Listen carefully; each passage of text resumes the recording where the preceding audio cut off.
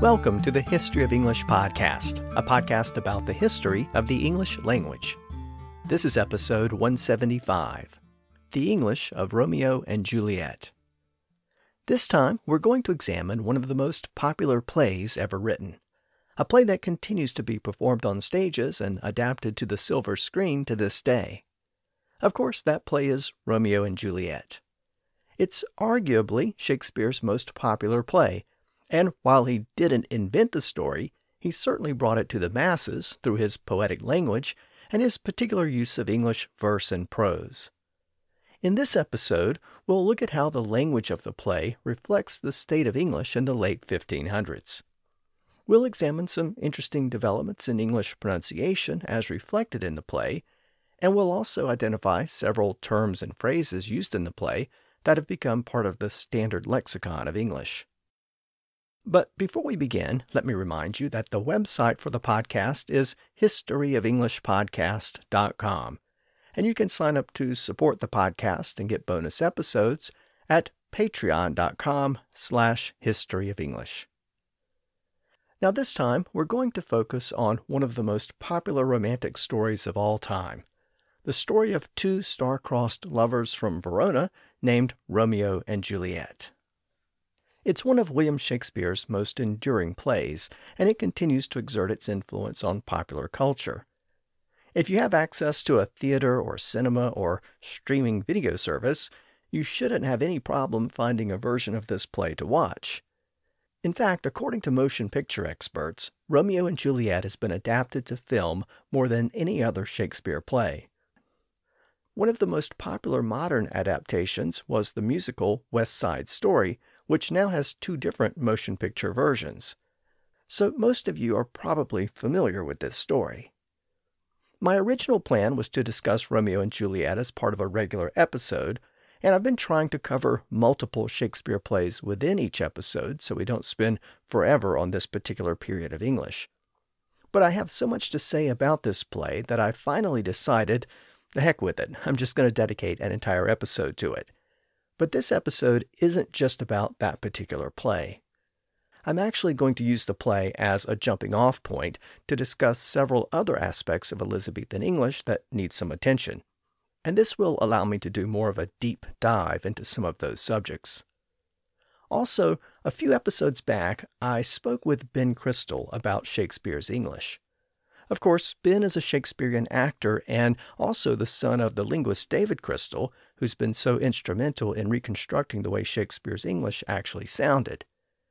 Ben has taken that research and study around the world to teach acting troupes how to perform these plays in their original pronunciation, or OP for short. Well, during my original discussion with Ben, I had a few questions for him about this particular play, so in this episode, I'm going to include his comments and thoughts as well. So let's get started, and let's begin with the earliest evidence we have of Shakespeare's version of the play.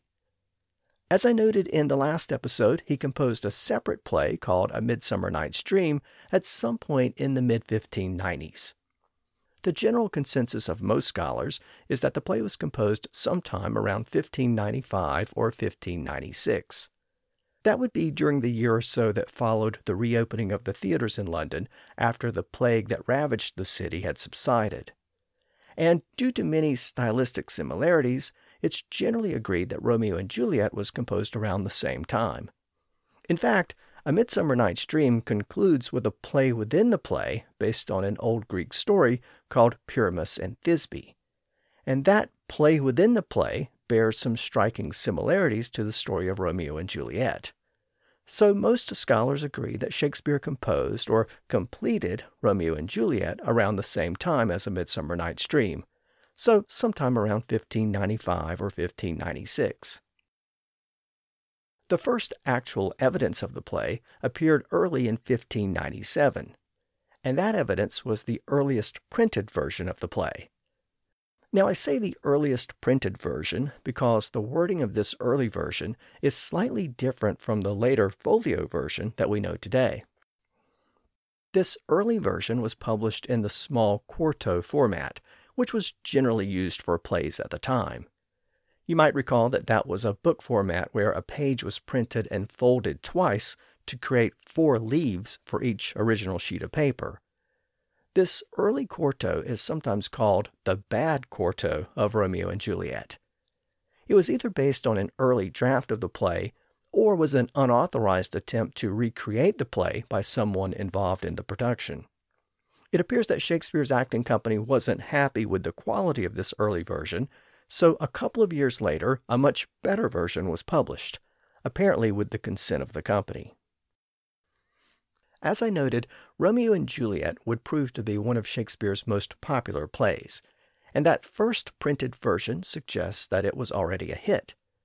It proclaimed that the play, quote, hath been often with great applause played publicly, end quote. That implies that the play had been performed on many occasions before it was published early in 1597, and that tends to confirm a composition date around 1595 or 1596, or perhaps even slightly before that. At any rate, it appears that the play was popular from the beginning. But I think it's important to note that the story of Romeo and Juliet was not a product of Shakespeare's imagination. It was actually an older Italian story that had been around for over a century. In the early 1500s, an Italian poet named Luigi da Porto had produced a version of the story with many of the elements that we would recognize today. Even in his account, he noted that it was an old story that he had heard many times. He called his version Giulietta e Romeo. In the mid-1500s, another Italian writer named Matteo Bandolo published his version of the story, which was then translated into French. And a short time after that, the French version was translated into English by a writer named Arthur Brooke. He called his English version The Tragical History of Romeus and Juliet. And that appears to have been the primary source used by Shakespeare when he composed his version for the stage in the 1590s. So this was actually an old story in the late 1500s, but Shakespeare elevated it into a piece of literary art. And in doing so, he gave us one of the greatest romantic tragedies ever told. Now, if you're familiar with Romeo and Juliet, you know that it centers around 2 rival families. In Luigi da Porto's earlier Italian version, the families were called Capuletti and Montecchi. Shakespeare simply shortened Capuletti to Capulet, but Montecchi underwent a slightly greater change. It was altered to Montague. So where did the name Montague come from? Well, we don't know for certain, but there is a very compelling theory, and that theory takes us back to the episode I did about Shakespeare's sonnets.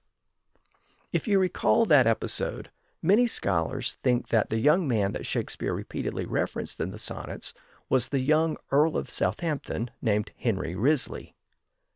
There's a lot of evidence pointing to that connection, including the fact that Shakespeare's earliest published poems were dedicated to him. And there's even speculation that Shakespeare spent some time living at the residence of Southampton and Southampton's mother during the years when the theaters were closed due to the plague. Well, as it turns out, Southampton's mother was part of the English House of Montague, which meant that Wriothesley himself was also a descendant of that family. Now, given the slow pace of the podcast over the past few episodes, that earlier sonnet period may seem like a long time ago, but it was really only a year or 2 before Shakespeare wrote Romeo and Juliet. And some scholars think he may have started working on the play during that same period. So it's possible that he decided to change the Italian name from Montecchi to Montague based on his connection to Southampton and the Southampton family. Again, we don't know that for certain, but the connection is intriguing. Now, obviously, Romeo and Juliet is a romantic story. Even though it ends in tragedy, it's a story about love at first sight. But as I take you through the play, you should keep in mind that women were not permitted on the stage during the period in which Shakespeare lived and wrote. So all female roles had to be portrayed by males. A character like Juliet would have probably been played by a teenage boy. Now, some scholars have noted that this limitation affected the way Shakespeare wrote love stories like Romeo and Juliet. With boys and men playing female characters, it wasn't really possible to include intimate sex scenes. So that meant that Shakespeare had to convey that sense of love, desire, and intimacy through language. The words had to do the heavy lifting, and this is considered to be one of his greatest poetic works. So let's look a little closer at the play, and let's begin with the introductory prologue. This introductory passage is described as the chorus in the printed version of the play, and that's a term taken from ancient Greek plays. A couple of episodes back, I mentioned that Greek plays usually featured a group of singers and dancers who sang about and commented on the action of the play. They were called the chorus, and that's actually where we get the word chorus. In Elizabethan England, the term was often applied to the parts of a play that were traditionally performed by the chorus. But over time, the chorus had been largely reduced to an individual who addressed the audience with a short monologue, and that's what we have here. This short chorus, or introductory prologue, not only sets the stage for the play, it also gives away the ending. It reveals that the play is a story about two households, or families, in Verona in northern Italy. The families have an ancient grudge which has been renewed, but a son of one family and the daughter of the other become star-crossed lovers. That means that they were born under the wrong stars and are therefore fated to meet a tragic end. The chorus tells us that they will eventually take their own lives, but in doing so, they'll bring an end to the family strife. Now, I want you to listen to two versions of this opening chorus. The first is from the BBC production of the play back in 1979.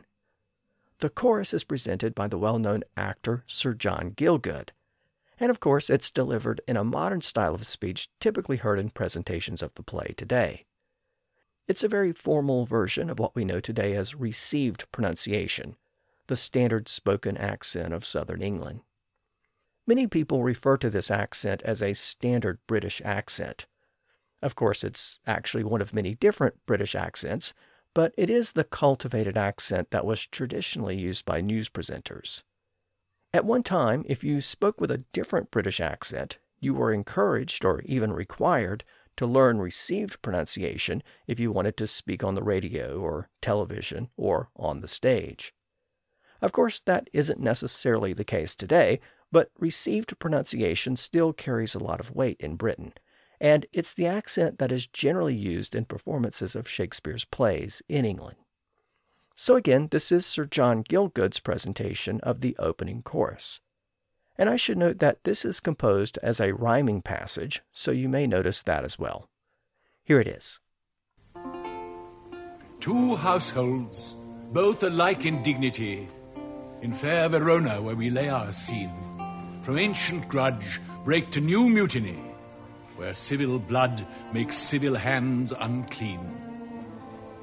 From forth the fatal loins of these two foes, a pair of star-crossed lovers take their life, whose misadventured, piteous overthrows doth with their death bury their parents' strife.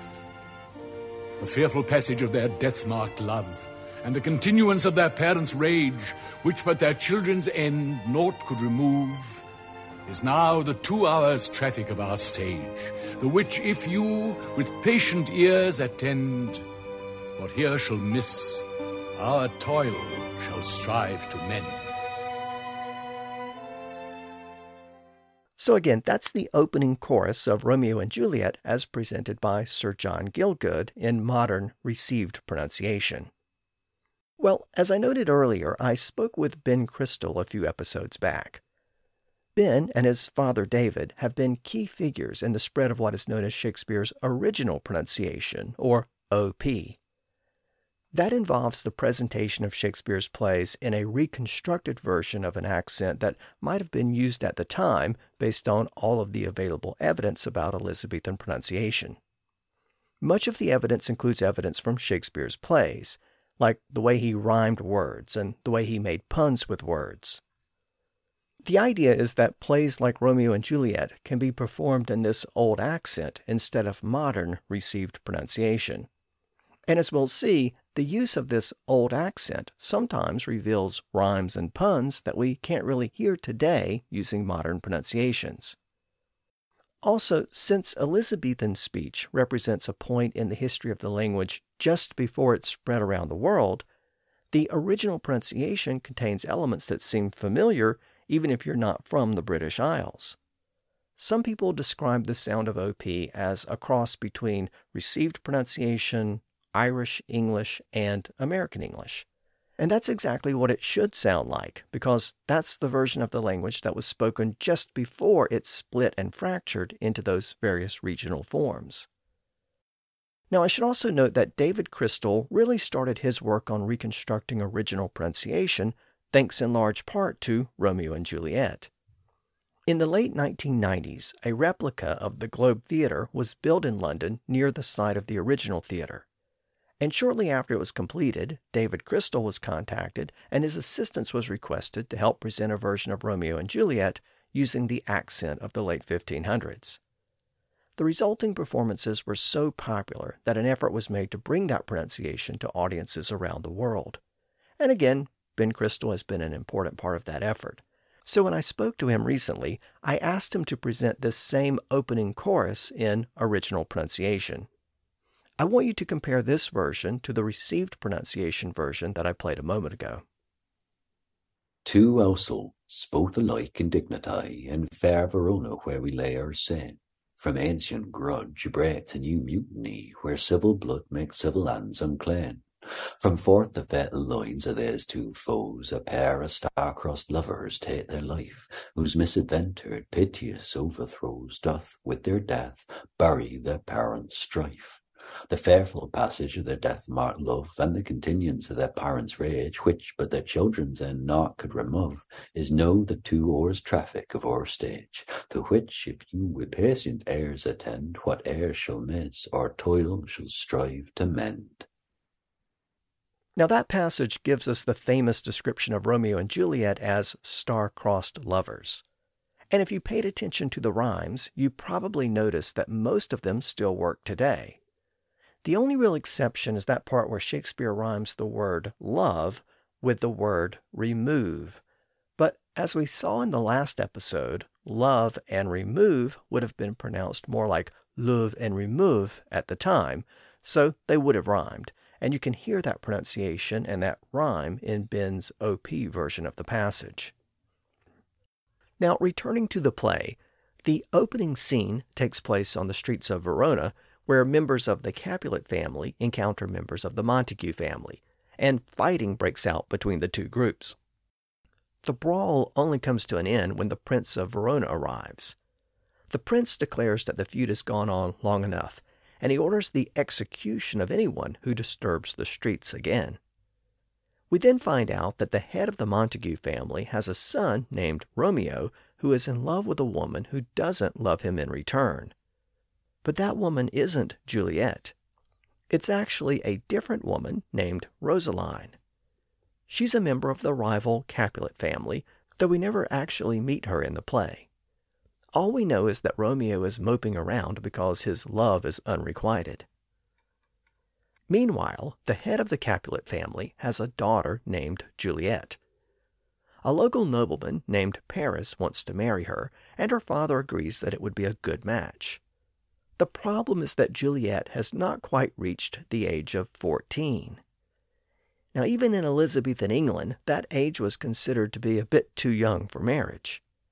It isn't clear why Shakespeare made her such a young girl in the story, but one theory is that the boy who played her in the production may have been the same age, and this was simply a way of referencing the boy's age for the audience. But regardless, she's depicted as being very young in this play. We're then told that the Capulets are planning a great feast, and Romeo learns that Rosaline, the girl he's infatuated with, will be there. At the feast, the attendees wear masks, and Romeo decides to sneak in wearing a mask, along with his friends Benvolio and Mercutio. At the feast, Romeo sees Juliet for the first time, and he immediately falls for her. So in an instant, he falls out of love with Rosaline and falls in love with Juliet.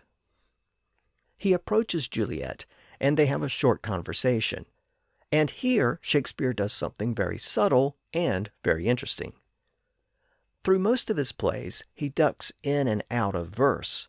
In other words, sometimes the dialogue is just normal prose, like I'm speaking to you right now. Then sometimes he switches into iambic pentameter, where each line has that specific da-dum, da-dum, da-dum rhythm for 5 beats. That's a type of poetry, even if it doesn't rhyme. Remember that poetry is just speech or writing that has some type of formal structure to it, beyond normal grammar. So the use of a specific meter or rhythm is a type of poetry. But then sometimes Shakespeare takes it one step further and makes the lines rhyme so that he's actually using rhyming verse in his dialogue. Well, here he takes it yet another step further, and he actually structures this initial dialogue between Romeo and Juliet as a sonnet.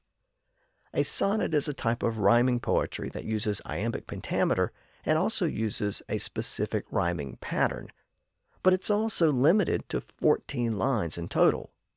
So it has an even more formal and more specific structure, and of course it's a structure typically associated with an expression of love and affection.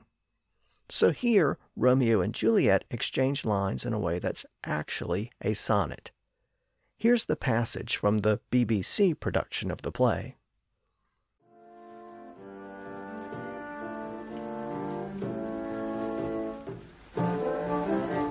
If I profane with my unworthiest hand this holy shrine, the gentle fine is this. My lips, 2 blushing pilgrims, ready stand to smooth that rough touch with a tender kiss. Good pilgrim, you do wrong your hand too much, which mannerly devotion shows in this. For saints have hands that pilgrims' hands do touch, and palm to palm this holy palms kiss. Have not saints lips, and holy palmers too? Aye, pilgrim, lips that they must use in prayer. Oh then, dear saint, let lips do what hands do. They pray, grant thou, lest faith turn to despair. Saints do not move, though grant for prayer's sake. Then move not, while my prayer's effect I take. Now that passage concludes with the first kiss between Romeo and Juliet. Many scholars are fascinated by the way Shakespeare shifts in and out of verse in his plays, and the different levels of formality in verse that he employs. His use of language almost always depends on what's happening in a given scene. Comedic passages are often written in normal prose, whereas formal passages and soliloquies are typically written in a specific meter, like iambic pentameter. In this play, Romeo tends to break into poetry whenever he sees or thinks about Juliet. Now, back when I spoke with Ben Crystal, I asked him about the way Shakespeare used different types of poetry and poetic structures in his plays, and here's what Ben had to say about that. So imagine for a moment that you're sitting at the writing desk up in the writing garret, the wind whistling around the roofs, and you've got some parchment, and you've got your quill, and you've got your ink, and the process of writing was quite slow and laborious. You know, dip, dip, dip, scratch, scratch, scratch, dip, dip, dip, scratch, scratch, scratch. But let's massage that image for a moment and imagine that you have 5 different quills in front of you to write 5 different types of speeches or speech styles for your characters. And those would be prose, which is a style of writing or giving speech to characters that doesn't really have any structure to it beyond grammar and punctuation. Prose is just like Austen and Dickens and Philip Pullman, and where the words go from one side of the page to the other. If you add a bit more structure than just grammar and punctuation to prose, if you limit the number of syllables in a line, for example, then you get poetry. If you add more structure to poetry, perhaps by repeating similar spelt or sounding words, then you'll get rhyming poetry. Add even more structure to rhyming poetry by limiting the number of lines, for example, then you get sonnet.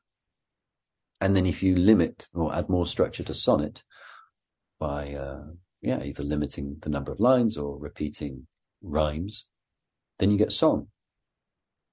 And those are the sort of five main, as it were, quills that Shakespeare had at his disposal, or that he seemed to use or enjoy using: prose, poetry, rhyming poetry, sonnet, and song. And these occur throughout his plays and are styles of writing that he gifts to different types of characters in different situations. Now, it was not Shakespeare's idea to write his characters' speech in iambic pentameter. This was actually Marlowe's idea. Marlowe was the one who was Shakespeare before Shakespeare, essentially, that thought, if I use this style of poetry that everybody loves, that also has the same rhythm as spoken modern or early modern, what we would now call early modern English, and also the same rhythm as the human heartbeat, then my characters are going to sound more natural because they're speaking in a style of poetry that has the same rhythm as spoken English.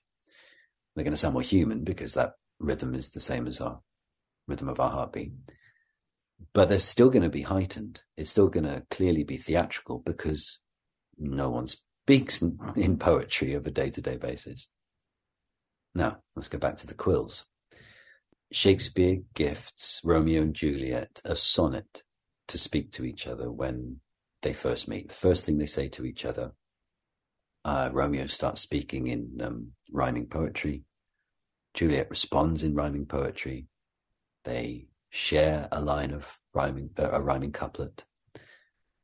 And then right before they kiss for the first time, they share another rhyming couplet and indeed have shared a sonnet. Now, as first meetings go, it's not bad. Consider the modern. Hey, Grandma, Grandpa, how did you both meet? Oh, well, went into a bar and had a couple of drinks, and I don't really remember what happened next.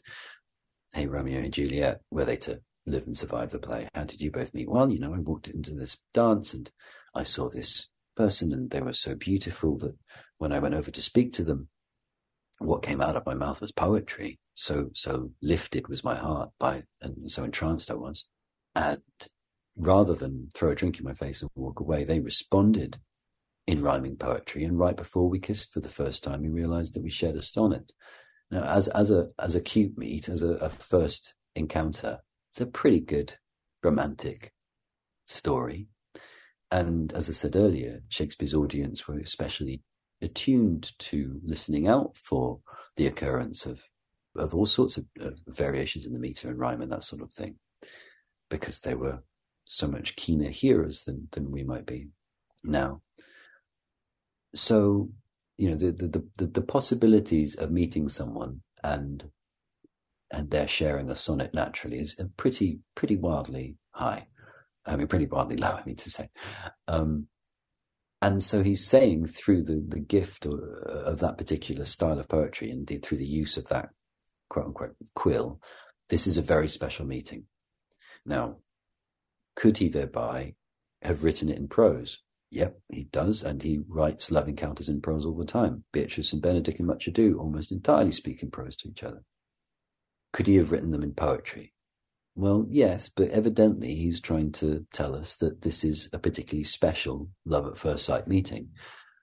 So rhyming poetry would also work, but isn't essentially special enough.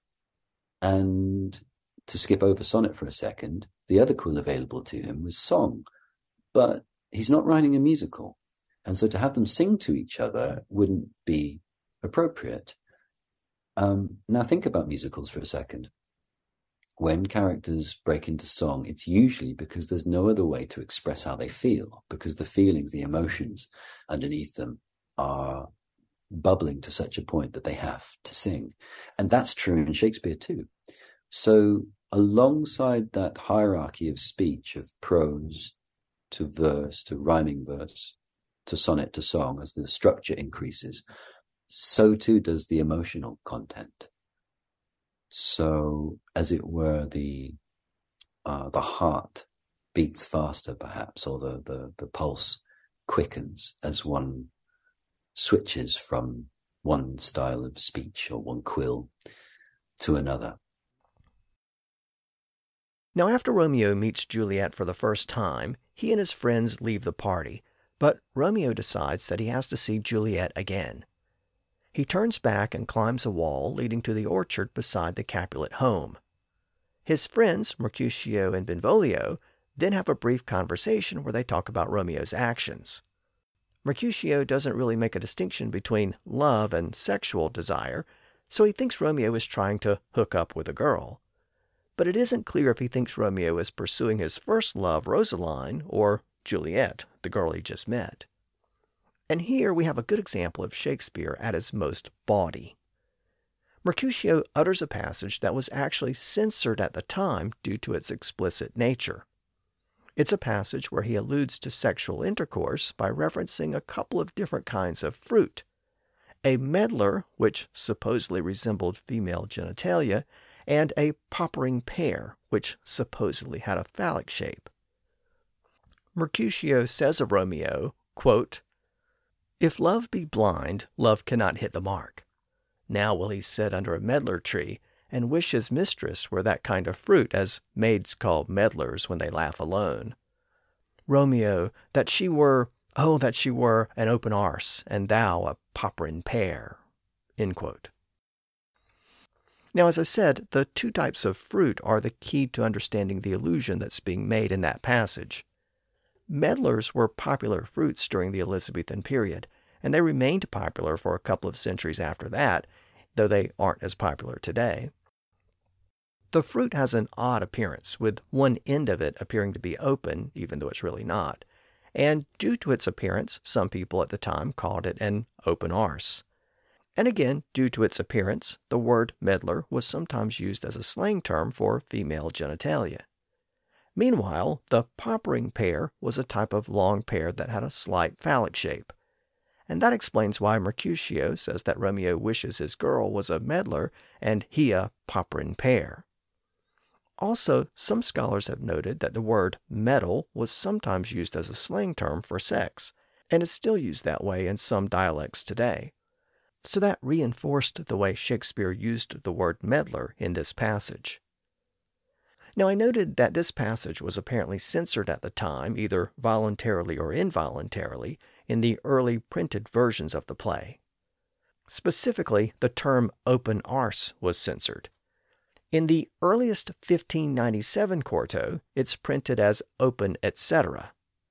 In the quarto which appeared a couple of years later, the term was printed as open, or, so the conjunction or. That meant that the passage read, "Oh, that she were an open, or thou a popperin pear." Now, many scholars think that the printer may have misread the original passage when he was setting the type, or maybe he was intentionally trying to avoid using the actual term. That same wording was carried over to the first folio compiled after Shakespeare's death, but modern scholars are confident that the actual term used on the stage was open arse because that was a common slang term for the medlar fruit, and the term carried the sexual connotation that the passage was conveying. So today, many printed versions of the play actually use that term, though some still use the folio version. Now, I wanted to bring that passage to your attention for another reason, and that has to do with the term popperin pear.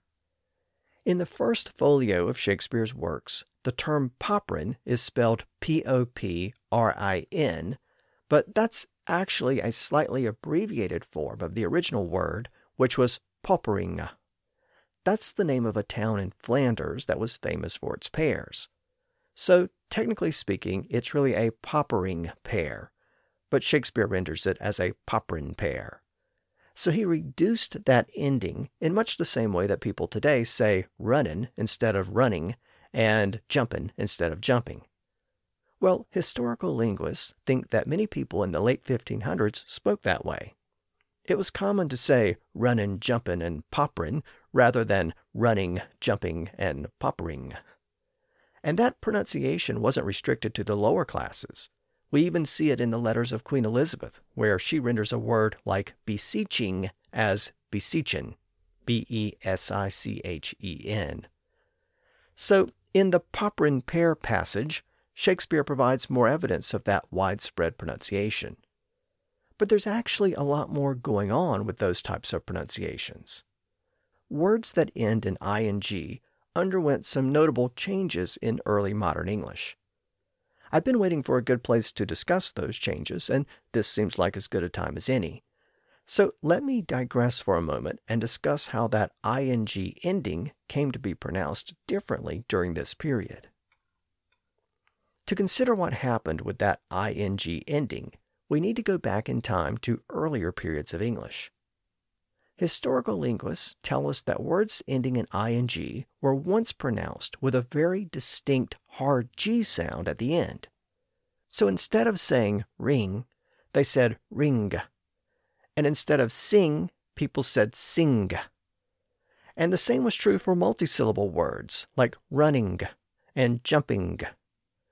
Now that hard G sound may not have been quite as strong or distinct as I'm making it here, but it did exist at the end of those words. And that pronunciation can be traced back to Old English, and it continued into the Middle English period. And even though that hard G sound at the end has mostly disappeared over time, it lingers on in a few dialects. There are places in the West Midlands of England where it's still common to hear words pronounced that way. In fact, that's a traditional feature of the so-called Brummie accent spoken in Birmingham in the West Midlands of England. So that's one of the places where this old feature has survived. But for the most part, that hard G has disappeared at the end of those words. Well, the disappearance of that hard G sound appears to be related to clipped pronunciations like runnin' and jumpin'. So why is that? Well, let's look a little closer at what's happening at the end of these types of words. When we hear that distinct hard G sound at the end of words ending in ing today, it may sound a little weird to us, but think about words that end in ink. Notice that we pronounce the K at the end of those words as a distinct sound, k. We say think, sink, wink, brink, and so on. And I've noted before in the podcast that the K sound and the hard G sound are almost identical in the way they're produced in the mouth. The only difference is that the vocal cords are engaged when we make the hard G sound, but they're not engaged when we make the K sound. So linguists say that the hard G sound is voiced and the K sound is voiceless. But otherwise, they're basically the same. And just as we pronounce the K at the end of words ending in ink, people once did essentially the same thing with the G at the end of words ending in ing. It was just as normal for them to say thing as it is for us to say think. But in the late Middle English period, for some reason, people started to drop that hard G sound in some parts of Britain. Specifically, it tended to happen in multisyllable words where the last syllable in the word was unstressed. So when we say a word like running, we stress the first syllable, running. The ing part at the end is pronounced a little weaker. So it's an unstressed syllable. And in that environment, in an unstressed syllable at the end of a multisyllable word, people tended to drop the hard G at the end. So it ended up being pronounced much like today in Standard English. So let's look a little closer at that. When we say running in the old way, we basically close the back of our vocal tract and then we open it and release the air to make the hard G sound. But in these unstressed syllables, people would close the vocal tract at the end of the word, but they didn't open it up and release that G sound. So the pronunciation shifted from running to running. Again, that subtle change gave us the general pronunciation that's used today. And in fact, that ing sound actually became a new, distinct sound in the language at the time. Previously, it had never existed by itself. It had always been followed by either a distinct G or K sound, ing or ink. But when it was clipped in this way, it produced an ing sound by itself, and again, that was a new development in the language. But sometimes speakers reduced the sound at the end of those words even further. Some speakers didn't even make an effort to close the vocal tract at the end of that ing sound. Instead, they finished the word with an N sound. So from running to running to runnin'. There was just a gradual reduction in the way those unstressed syllables were pronounced. And through this process, words like jumping, something, and nothing became jumping and something and nothing, and then in the speech of many people, they became jumpin' and something and nothing. It appears that this development began in the north of Britain in the late 1300s. There's some evidence of this change in the spellings of early manuscripts from that region. Over time, it appears that the change gradually spread southward, and it eventually reached southern England in the 1500s. Again, there's some limited evidence of this change in the way people spelled words in the late 1500s. As I noted, we see it in the writings of Queen Elizabeth when she wrote beseechin' for beseeching, and we see it in Shakespeare's Romeo and Juliet when he writes popperin' for poppering. We also see it in the way Shakespeare and other poets in the late 1500s rhymed words and used puns. For example, Shakespeare equated eating and eaten, E-A-T-E-N. So, I have eaten the sandwich, and I was eating the sandwich. He also equates mounting and mountain. So, I am mounting an expedition to climb the mountain. And he equated raising and reason. So, he is raising his hand for no reason. By the way, those example sentences are mine, not Shakespeare's. So again, this is the type of evidence that indicates that people would routinely clip the end of those ing words in the late 1500s and early 1600s. But the written evidence of that change is even more widespread in the late 1600s and 1700s. So either these types of pronunciations became more common over time, or printers and writers became more comfortable with dropping the G at the end of these words to reflect the pronunciations. At any rate, by the 1800s, you would have heard people saying runnin', jumpin', dancin', and singin' at every level of society. It became somewhat standard. Now, so far, we've been looking at multisyllable words that end in ing. We've explored how these changes affected unstressed syllables. But around the time that Shakespeare was writing in the late 1500s, the change also started to impact single-syllable words as well. Linguists think those types of words, like thing and ring and sing, had retained their distinct hard G sounds at the end up to that point. So they were still pronounced thing and ring and sing. But around the current point in our overall story of English in the late 1500s, that hard G sound started to disappear at the end of those single-syllable words as well. And that gave us our modern pronunciations as thing and ring and sing. Again, some dialects like Brummie may retain that hard G at the end of those words, but most English dialects don't do that anymore. That development may help to explain why the hard G sound disappeared in those situations, but the K sound never did. And that's because if both sounds had disappeared at the end, then thing and think would have both become thing. Ring and rink would have both become ring. Sing and sink would have both become sing. The hard G and K sounds at the end had always distinguished those types of pairs. So even though the hard G sound gradually fell away, the K sound was probably retained at the end in order to maintain a distinction between those types of words. By the way, that was the general state of things in the 1600s and 1700s.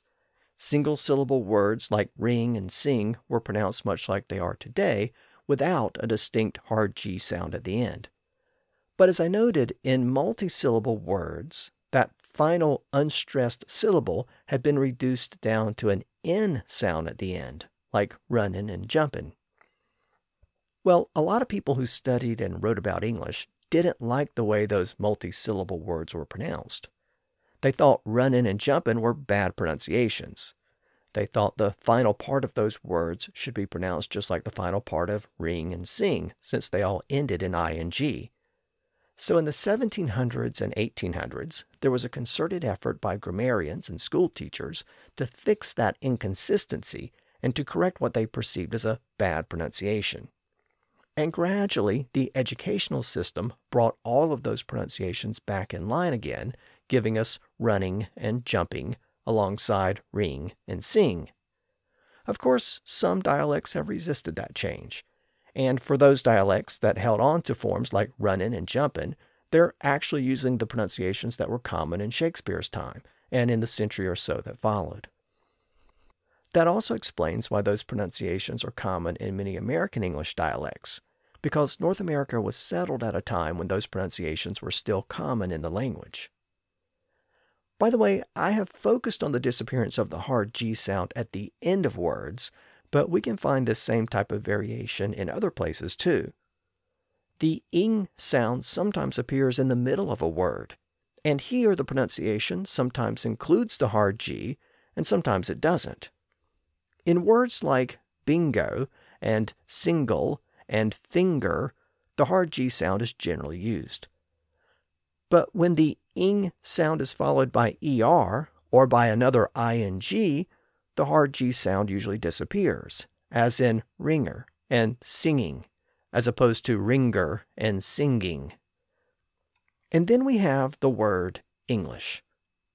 I sometimes receive feedback from listeners about my pronunciation of that word. And of course, the word English comes up quite a bit in a podcast about the history of English. When I pronounce the word, I don't pronounce the hard G in the middle, but some of you do. So I say English, where some of you say English. Both pronunciations are common today, but the distinction really takes us back to how we deal with that hard G sound at the end of ing. Though it has largely disappeared at the end of words, it sometimes survives in the middle. So with that, let's return to the play.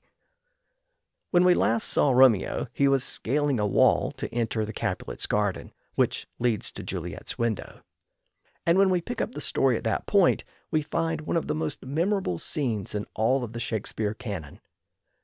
This is the so-called balcony scene, even though Shakespeare never actually used the word balcony.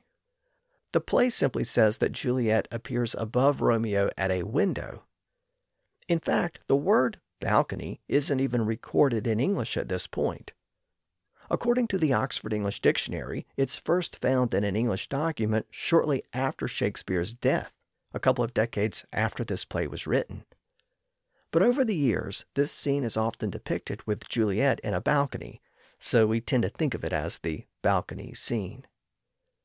Romeo looks to the window and sees Juliet, and then we have this famous passage. Again, this is from the BBC production of the play. Soft. What light through yonder window break? Oh, it is the east. And Juliet is the sun.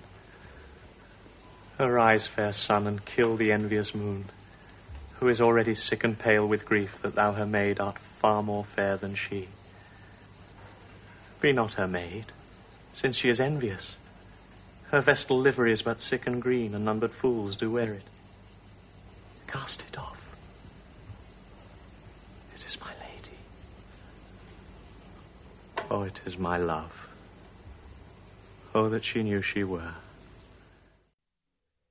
Now, the most famous part of that passage is the first two lines. But soft, what light through yonder window breaks? It is the east, and Juliet is the sun. One of the things that stands out about that first line is the syntax or word order. It contains the adverbial phrase, through yonder window. Today we would tend to put that phrase after the verb breaks. So we would probably say, what light breaks through yonder window? But Shakespeare placed it before the verb. What light through yonder window breaks? It seems a little odd to us today to pack all of that information in before the verb, but it's something that occurs quite often in Shakespeare's works. Another good example of this phenomenon occurs in Macbeth, where we find the line, something wicked this way comes, rather than something wicked comes this way. Again, he puts the verb at the end of the sentence and packs in all of the other information before it. Part of the reason why Shakespeare did that from time to time is because his lines were often composed as poetry with a specific meter that he had to satisfy. So for example, in that passage we just heard from Romeo and Juliet, it's composed in iambic pentameter, that da-dum, da-dum, da-dum, da-dum, da-dum rhythm. And the rhythm works better with the through yonder window part placed before the verb. Poetry allowed writers to play around with word order like that. But it's also important to keep in mind that the word order of English was much looser in early modern English. The first English grammar book had only recently been composed, and it did little more than describe English grammar in Latin terms. So for the next century or so, it was still common to find these types of adverbial phrases in positions where we don't usually find them today. One other note about that passage. The line reads, "What light through yonder window breaks." Yonder is one of those words that was very common in early modern English, but it isn't really used that much in standard English today. Of course, it survives in some dialects. For example, in some parts of the U.S., you might hear someone refer to something being located over yonder or down yonder. But the word yonder was once more common because it was part of the standard demonstrative pronoun system in early modern English. So let me explain what I mean by that. Today we use words like this and that and these and those to indicate location. If we're standing near a window, we would refer to this window or these windows. If we're standing far away from a window, we would refer to that window or those windows. It's a simple contrast. And those words, this, that, these, and those, are called demonstrative pronouns. But in early modern English, instead of that simple near and far distinction, there was actually a three-way distinction. If the window was near the speaker would have referred to this window or these windows, so it was essentially the same as today. But if the speaker wasn't near the window, then it depended on where the person being spoken to was standing. If the person being addressed was standing near the window, then the speaker would refer to that window or those windows. So that and those referred to things located near the person being addressed. But if the thing being referred to was not located near either the speaker or the listener, then the word yonder was used. In this passage in the play, Romeo isn't actually speaking to Juliet yet. He merely sees her at a distance in the window. So technically, he's really addressing the audience. And the window isn't near Romeo or the audience. So that's why he refers to it as yonder window. Of course, as the word yonder declined in use, the words that and those expanded to take its place. So today, we would simply refer to that window instead of yonder window. So to summarize all of these comments about that passage, if we were to switch the placement of the adverbial phrase to move it after the verb breaks, like we would typically do today, and if we were to update the word yonder to the more modern word that, then Shakespeare's "what light through yonder window breaks" becomes "what light breaks through that window." So within that very familiar passage, we can see how the language has developed in subtle ways since the late 1500s.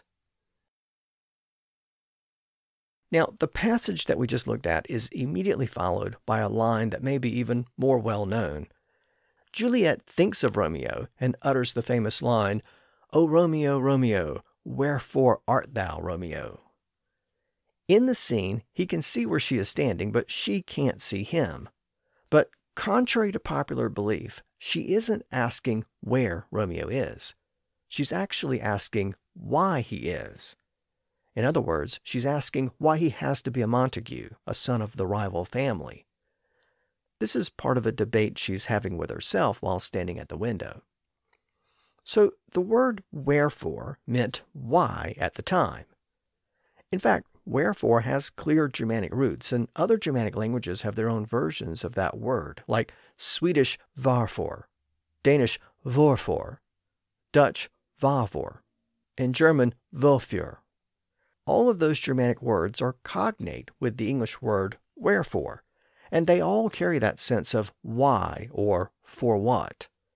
In fact, we can think of wherefore as literally what for. At any rate, Juliet is asking why Romeo has to be a Montague. She says that Romeo should refuse his father's name, or that she will change her own surname if Romeo truly loves her. But then she acknowledges that names don't really matter. She asks the now famous question, quote, "What's in a name? That which we call a rose by any other name would smell as sweet." End quote. After Juliet sees Romeo, the two express their love for each other, even though they'd just met earlier in the evening. In fact, they even make plans to get married. Things move really fast in the play. You just have to accept that the normal timeline has been compressed into a few days in order to tell the story.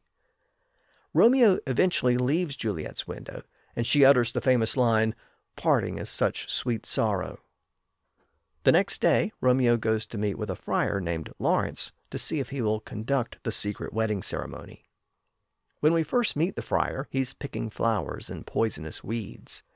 He's a bit of an alchemist, so he studies flowers and plants and notes their ability to heal, as well as their ability to cause sickness. Again, Romeo wants the friar to perform a quick wedding ceremony. One of the interesting things about this scene is that it's written entirely in rhyming couplets. Even when Romeo enters and the two characters exchange single lines of dialogue, the rhyming scheme is maintained. So if one character utters a single line, the other character's next line will rhyme with it. These passages are always intriguing because they often reveal rhymes that worked at the time but don't work today, and this scene is no exception. In the scene, the friar is aware that Romeo has been in love with Rosaline, so he's a bit surprised when Romeo tells him that he's met Capulet's daughter and he wants to marry her. We then have a passage where Romeo and the friar exchange a rhyming couplet. In fact, the first line is split between Romeo and the friar. Romeo says that the friar has mocked him for his love of Rosaline, and he begins the line by saying, "And bats to me bury love." In other words, the friar has told him to bury his love. The friar finishes the line by responding, "Not in a grave." He then adds the following line, "To lay one in, another out to have." In other words, I didn't tell you to put your love in a grave. I told you to set aside the love you had for Rosaline, who didn't love you, so that a new love could be had. So when we put all of that together, the lines read, "And bats to me bury love, not in a grave, to lay one in, another out to have." So in that couplet, Shakespeare rhymes the words grave and have, which obviously don't rhyme today. Friar Lawrence then agrees to conduct the marriage. The scene ends with the two characters exchanging another couplet. Romeo says that he's ready and doesn't want to waste any time, and the friar warns him to take it slow and steady because haste can make a person stumble and fall. In the exact wording of the play, Romeo says, "Oh, let us hence, I stand on sudden haste." And the friar replies, "Wisely and slow, they stumble that run fast." So here, Shakespeare rhymes the words haste and fast. Again, those words don't rhyme today. Now, those two rhymes I just pointed out have something in common. Of course, they all have a vowel sound spelled with the letter A, but in each pair, one word has the long A sound, pronounced A, and the other has the short A sound, pronounced A. Those so-called long and short sounds of letter A are what distinguishes cape from cap and hate from hat. And in these passages, they provide the different vowel sounds in grave and have in one couplet and haste and fast in the other.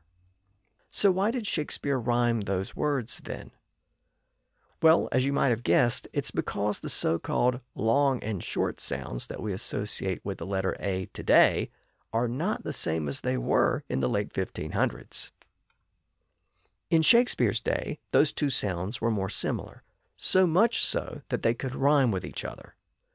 So let me digress for a moment here and explain how the sounds of letter A were different from today. And this discussion will also tie into something I mentioned in the last episode. So let's begin with a quick reminder about the use of those terms long and short to describe vowel sounds. As you probably know, each vowel letter in English has at least two basic sounds, one of which is typically called its long sound, and one of which is called its short sound. And those terms long and short harken back to earlier periods of English when those vowel sounds actually varied in length in a more regular way than they do today. But since then, many of the sounds of the vowel letters have changed. We've had lots of vowel shifts over the centuries, the great vowel shift being the most well-known, but it wasn't the only one. And thanks to those shifting vowel sounds over the centuries, our modern vowel letters have sounds that don't necessarily match the sounds they had 5 or 6 centuries ago. Today, the length of those pronunciations is also somewhat variable, depending on the letter and the way it's used in a particular word, and the accent of the speaker, and so on. So today, when we refer to the long and short sounds of a vowel letter, like the letter A, it has more to do with the overall quality or sound than the actual amount of time that we enunciated. In modern usage, the long sound of a letter is the same as its name. So the long A sound is A. But you may also remember that all of our long vowel sounds shifted and changed as part of the Great Vowel Shift, which really began in earnest during the 1400s. And generally speaking, the long vowel sounds were raised through that shift. And that just means that over time, people changed the way they pronounced certain words by replacing an existing vowel sound in the word with a new vowel sound. And that new vowel sound tended to be pronounced with the tongue slightly raised from where it had been before. And this change also affected the long A sound. The original long A sound was ah. It's the original sound of letter A going back to the Roman alphabet, and it's still the common sound of the letter in most of continental Europe. We find it in loan words like lava and latte from Italian, armada from Spanish, lager from German, and yacht from Dutch. And that was still the long sound of letter A in England during Shakespeare's lifetime. This was actually one of the last vowel sounds to shift as part of the Great Vowel Shift. Over the course of the following century or so, the sound of the letter gradually shifted upward, meaning that the front of the tongue was gradually raised when words with that sound were pronounced. So the sound shifted from ah up to ah, and then up to eh, and then up to a. It took many years for speakers to get there, but they did eventually. And some speakers were probably using some of those newer pronunciations in Shakespeare's lifetime, but the original ah pronunciation was still common in his lifetime. By the way, that original ah sound is basically the sound you make when your doctor tells you to open your mouth and say ah. And the reason why your doctor tells you to do that is because ah is the lowest vowel sound, meaning that you basically flatten your tongue to make it. So when you flatten your tongue, it makes it easier for the doctor to see your throat. A low vowel like that simply means that the tongue is not raised in the front or the back.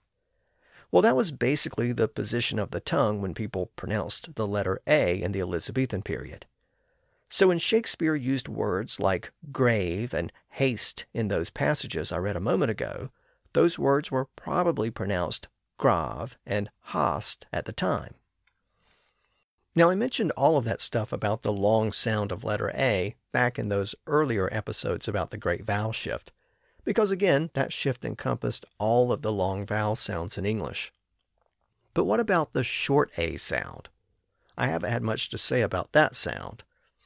Well, remember that the short sounds of the vowel letters have been more stable over the centuries. In fact, the short sounds of letters E and I have barely changed at all, but there has been some change with the others. As I noted, the modern short sound of letter A is A, the sound we hear in hat, cap, hand, back, mad, and so on. But again, that isn't the sound that was common in Shakespeare's time. In his time, the short sound of letter A was ah. Now you may be saying, wait a minute, I thought you just said that the long sound of letter A was ah. Well, remember, the long and short sounds of the letters were once distinguished by length.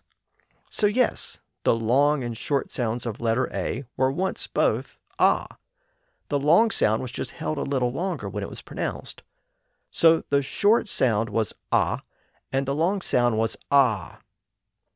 So now you can see why Shakespeare rhymed those words with the long and short a sounds. The quality of those vowel sounds was largely the same at the time. The only difference was length.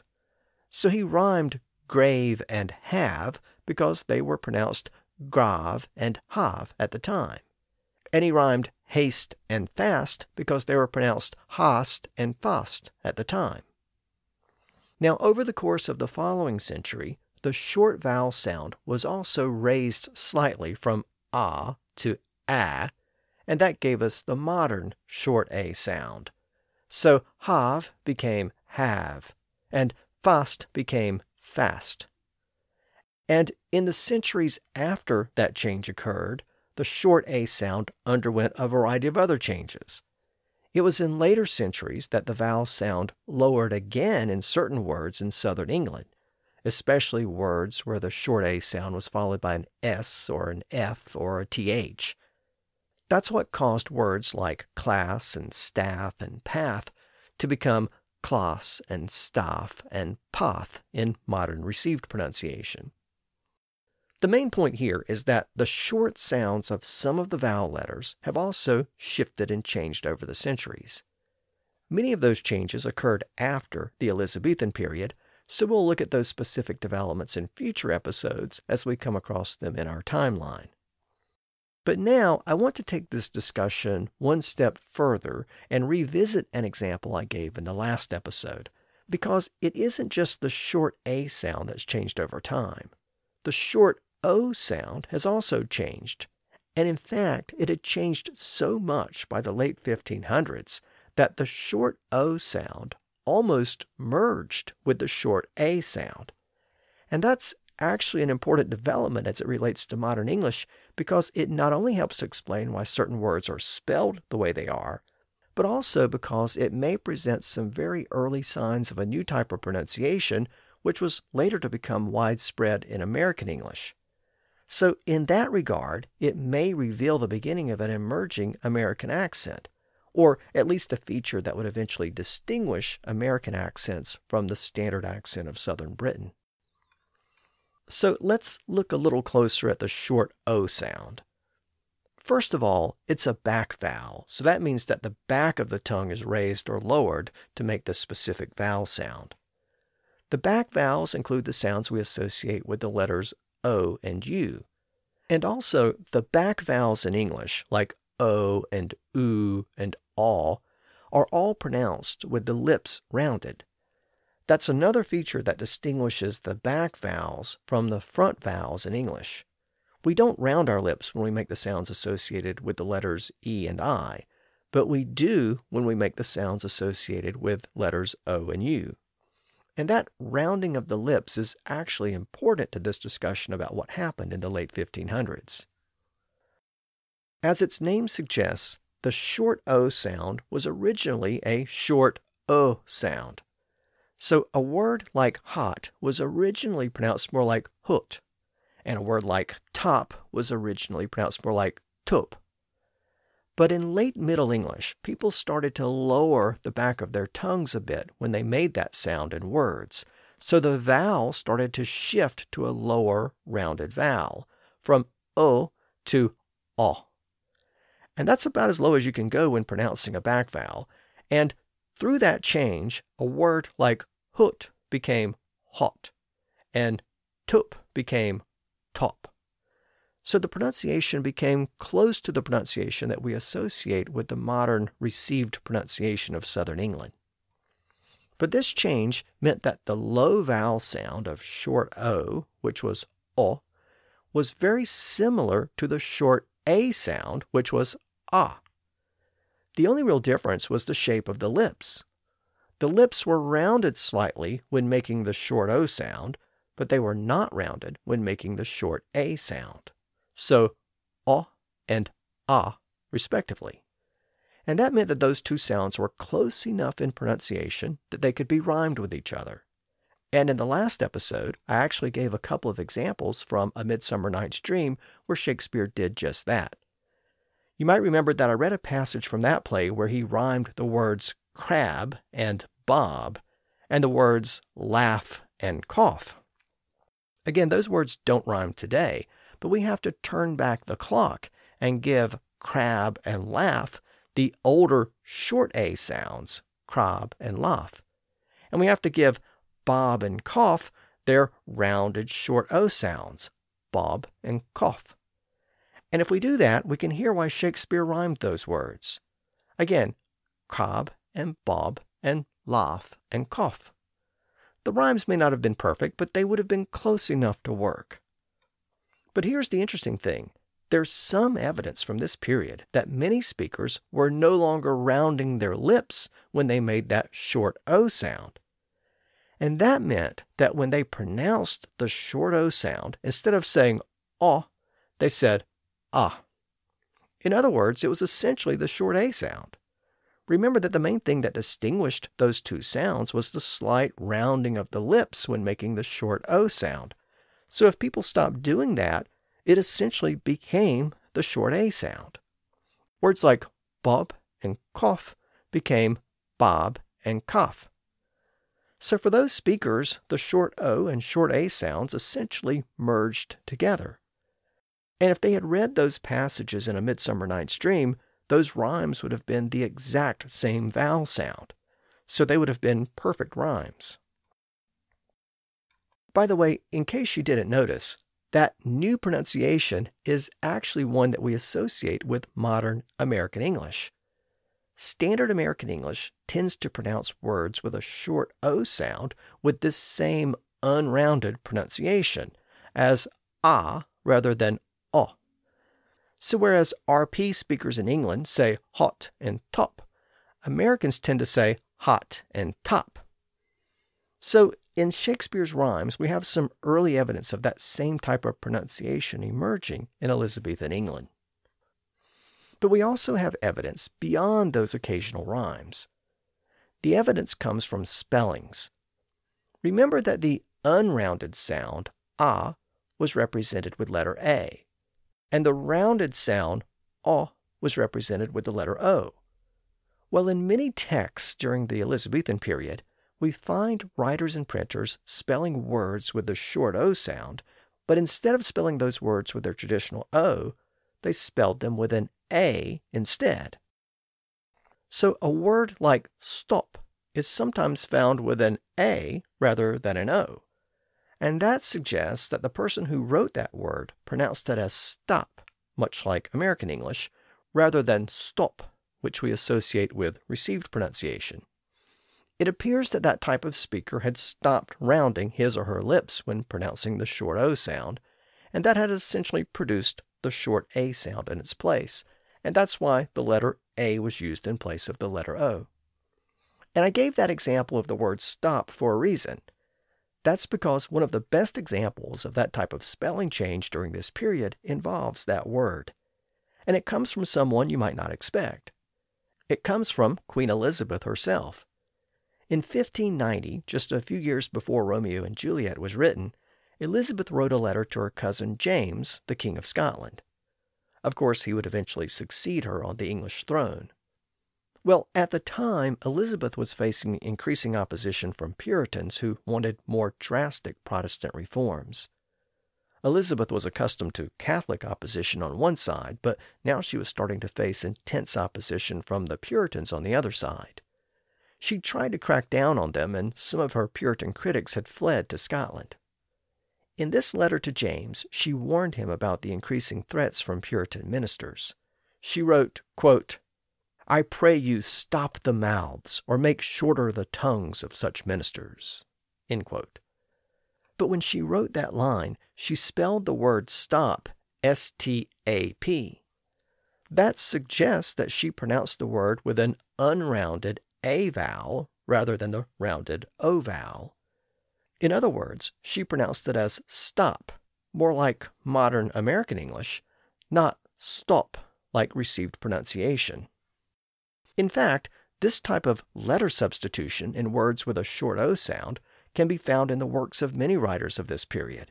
It even appears in Shakespeare's works. In Hamlet, he makes a pun with the word trap and the word tropically. In an early printed quarto version of the play, the word tropically is spelled with an A instead of an O.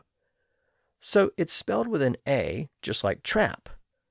Again, the pun itself and the modified spelling suggest that the word was pronounced with the short A vowel as tropically. The rhyming also suggests that Shakespeare sometimes recognized this vowel merger. We looked at his rhymes in A Midsummer Night's Dream, in which he seems to suggest that Bob and cough were both pronounced with the ah vowel. And in his early poem, The Rape of Lucrece, he rhymes the word dally with the word folly, again suggesting that the words were pronounced as dolly and folly with the short A vowel. Again, the significance of all of this is that the so-called short sounds of letters A and O were very similar to each other in the Elizabethan era, so much so that some speakers actually merged them together, at least in certain words. While we have limited evidence of that convergence in the late 1500s, the evidence becomes more apparent over the course of the 1600s, with more spelling evidence and even commentary evidence acknowledging the unrounded pronunciation of the short O vowel. As settlers migrated to North America in the 1600s and 1700s, some of those speakers brought that pronunciation with them. It was probably still a limited pronunciation, but it was almost certainly there. The first real evidence of this pronunciation in American English comes in the early 1800s. Among the first writers to acknowledge that unrounded pronunciation was Noah Webster. He noted that some early Americans pronounced their short O's in that way, though it wasn't the pronunciation of most people at the time. But over the course of the following century or so, it gradually became the dominant pronunciation in standard American English. So this limited pronunciation that was starting to emerge in the Elizabethan period never became fully ingrained in England, but it did gradually emerge as the dominant pronunciation in North America. So in that sense, we can detect the emergence of that later American accent feature in these early documents from the 1590s. That development in North America means that the short O sound in standard American English is often pronounced the same way as the A sound in words that retain that older ah vowel sound. So words like hot and stop and job, all spelled with an O, have the same vowel sound as words spelled with an A, like watch, spa, lava, taco, pasta, lager, father, and so on. So, at least in American English, there's been a convergence of the short A and short O sounds in many words, and that convergence can be traced back to some of these linguistic developments in Elizabethan England.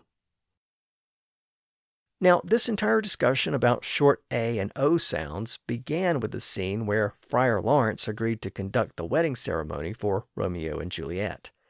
So let's return to the play as we move closer to the lovers' inevitable fate. The following scene takes place on a street where Romeo's friends Benvolio and Mercutio are hanging out and wondering where Romeo is. When Romeo arrives, Mercutio assumes that he's been with a woman all night. The two friends start to tease each other, and it turns into a series of witty exchanges. At one point in the exchange, Mercutio refers to Romeo's wits running the wild goose chase. And that comment is notable because it's the first recorded use of the term wild goose chase in an English document. But what exactly is a wild goose chase? Well, interestingly, it might not be what you think. The term wild goose chase actually referred to a type of horse race at the time. In order to explain this term, we have to consider the fact that when geese are flying, there's typically a leader in the front, and the other geese follow behind, no matter where the original goose goes. Well, in the 1500s, a type of horse race was devised where a rider would take his horse around on a complicated course, and the rider of a second horse would follow behind and try to keep up. Because of its resemblance to the way geese follow each other, that type of horse race was called a wild goose chase. Even though Romeo and Juliet contains the first recorded use of the term started to pop up in other documents a short time later, and those references reveal the true meaning of the term at the time. So Mercutio's reference to the wild goose chase was in regard to the exchange of banter and the attempt by one to keep up with the other. Of course, today we use the term to refer to any situation where someone follows or pursues an erratic course of action with little chance of success. We tend to think of it as a pursuit of something that is about as likely to succeed as the capture of a wild goose. But that isn't the original sense of the term. Again, it was originally a type of horse race. Now, shortly after this scene where Romeo and Mercutio banter with each other, we have the actual marriage of Romeo and Juliet. It's a secret marriage hidden from their respective families, and that concludes the second act of the play.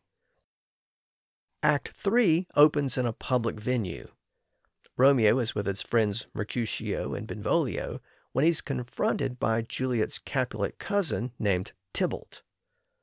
Tybalt had observed Romeo at the Capulet party earlier, and now he tries to pick a fight with Romeo. But Romeo resists. He knows that the Prince of Verona has ordered the execution of anyone who disturbs the streets. And of course, he's now secretly married to Juliet, which will presumably be revealed to their respective families at some point soon.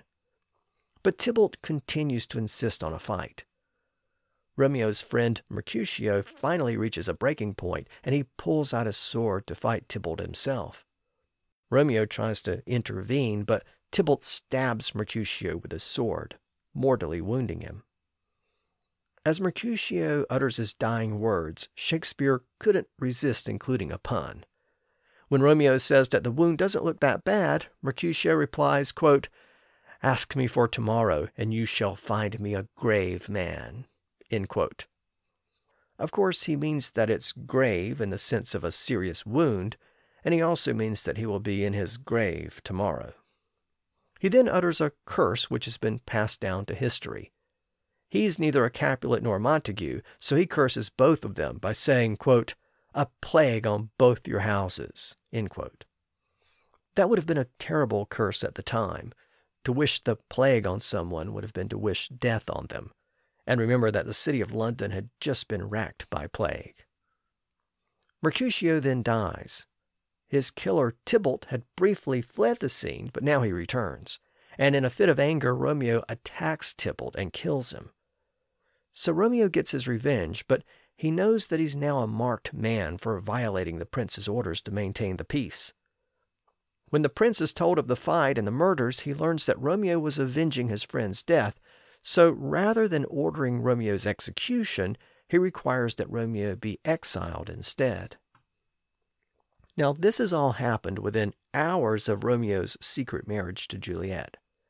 Meanwhile, Juliet is back at home waiting for the nighttime when Romeo is supposed to sneak into her room so they can consummate their marriage. Though Juliet waits, Romeo doesn't appear. Her nurse comes to her room. The nurse is called that because she was Juliet's wet nurse as a baby, but at this point she's really more of a personal servant in the Capulet house. And she informs Juliet that Romeo has killed Tybalt and has been banished. Juliet breaks down in despair. The nurse consoles her by saying, "There's no trust, no faith, no honesty in men." She then adds, "Give me some aquavitae." Now, I mention that passage because she uses the Latin term aquavitae, which was a reference to various types of distilled alcohol or spirits. The term literally meant water of life. So here, the nurse is saying that she needs a drink of alcohol. Now, this wasn't the first recorded use of that Latin term in English, but I wanted to make a note of it here because it's ultimately the source of our modern word whiskey. That Latin term was adopted by Celtic speakers in Ireland and Scotland, where it was translated into the Gaelic language of Ireland and the Scots Gaelic language in Scotland. The Irish version, Ishkabaha, was later adopted into English, but it was reduced to the first word, Ishka, which was later anglicized to whiskey. So whiskey is derived from a Gaelic term, which was itself a translation of the Latin term aqua vitae, meaning water of life. Now, the nurse needed a drink to deal with the situation, which had left Juliet distraught and wishing to die. The nurse tells Juliet that she knows where Romeo is likely gone. He's probably gone to see Friar Lawrence, so the nurse says that she'll go there to find him. Romeo is indeed there, and he's also distraught, contemplating suicide. The nurse arrives, and she convinces him to return to see Juliet. Meanwhile, Juliet's father thinks she's distraught because of the death of her cousin Tybalt.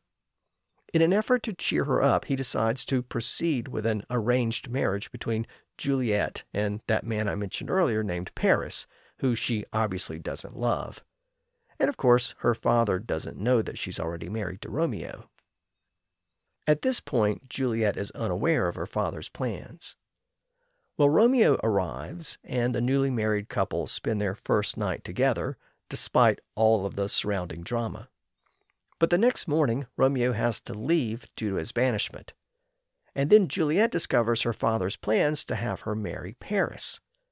Well, she doesn't know what to do, so she flees to visit Friar Lawrence to seek his advice.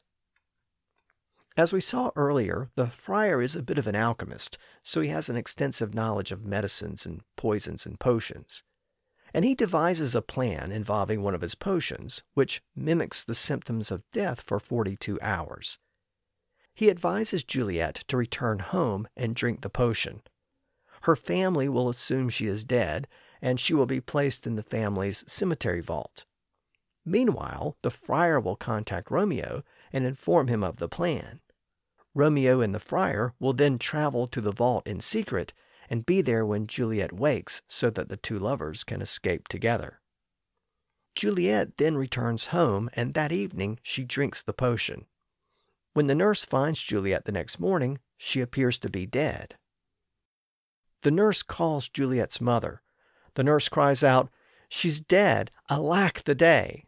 And Juliet's mother repeats the statement, saying, "Alack the day! She's dead!" Now, I mention those two lines because they contain the Elizabethan expression, "alack the day," which was a common expression at the time to express grief or concern or regret. Now, even though it's a very old expression, it actually still survives today, but you might not recognize it in its modern form. Alack the day eventually became lack-a-day, with much of the same meaning. And then lack-a-day became lackadaisy, perhaps on the model of upsadaisy. But that gave English the term lackadaisy, again, still used as an expression of grief or remorse or regret. And from there, lackadaisy was converted into an adjective by altering the ending to lackadaisical. And as an adjective, the sense shifted slightly to the demeanor of someone who expresses grief or remorse or regret. So today, it's used to describe someone who is listless or mopes around or isn't really committed to what they're doing. So ultimately, lackadaisical can be traced back to that older expression of grief, alack the day, which is used by both the nurse and Juliet's mother when they find Juliet after taking the potion.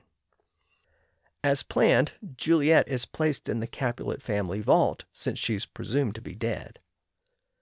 Now, of course, this entire plan depends on Romeo being informed that Juliet is not actually dead, and Friar Lawrence sends his friend Friar John to deliver the message. But Friar John is detained in Verona due to the plague. He is forced to quarantine and misses his chance to meet with Romeo. Again, we have another reference here to the plague, which harkens back to the plague that had just ravaged London. And it may even suggest that parts of this play were composed a few years earlier while the theaters were closed and Shakespeare himself may have been quarantined for a while. So when the news of Juliet's supposed death reaches Romeo, he assumes that she's actually died. He heads to Verona to visit her vault and to take his own life since he feels that he can't live without her. When he reaches Juliet's vault, he finds Paris there. That was the man that her parents wanted her to marry. Of course, Romeo isn't supposed to be in Verona since he's been banished by the prince. He and Paris start to fight, and Romeo kills Paris. Romeo then lies down beside Juliet and commits suicide by drinking a poison. Meanwhile, Friar Lawrence arrives at the vault, anticipating that Romeo is on his way there, but he's too late, and Romeo has already taken his life. Juliet then wakes and sees that Romeo is dead. The plan to escape with her husband has been foiled because he never received the message that she was merely sleeping. Distraught, Juliet grabs Romeo's dagger and kills herself. The townspeople soon gather at the vault, including the prince and the heads of the Capulet and Montague families. As they come to realize what's happened, all of the parties realize that the family feud has brought nothing but destruction, and they all agree that the rivalry should come to an end. The death of the young lovers has finally brought an end to the family conflict. Now, this play is generally classified as a tragedy, even though it isn't a traditional tragedy. We don't really have the story of a hero with a tragic flaw that leads to his downfall. In this play, the downfall is caused by the circumstances that surround the lovers, and the way they respond to those circumstances. Their death is ultimately their fate, and their fate brings an end to the family conflict that runs throughout the play. Again, the story itself doesn't really belong to Shakespeare, but his poetry and language took the story to another level and made this one of the most popular love stories of all time. So I hope you enjoyed that look at Romeo and Juliet and the linguistic evidence it provides about the Elizabethan period. Next time, we'll continue our look at the 1500s, and we'll make the transition to a new century, a century that brought the first permanent English settlements in the New World. Those settlements brought some of the emerging accent features that we explored in this episode to North America, and that helped to lay the foundation for a new variety of English. So next time, as we transition to a new century, we'll draw the curtains on one era, and we'll open the curtains on a new one. And speaking of that, we'll also see how the language of playhouses shaped the English language during this period. So until next time, thanks for listening to the History of English podcast.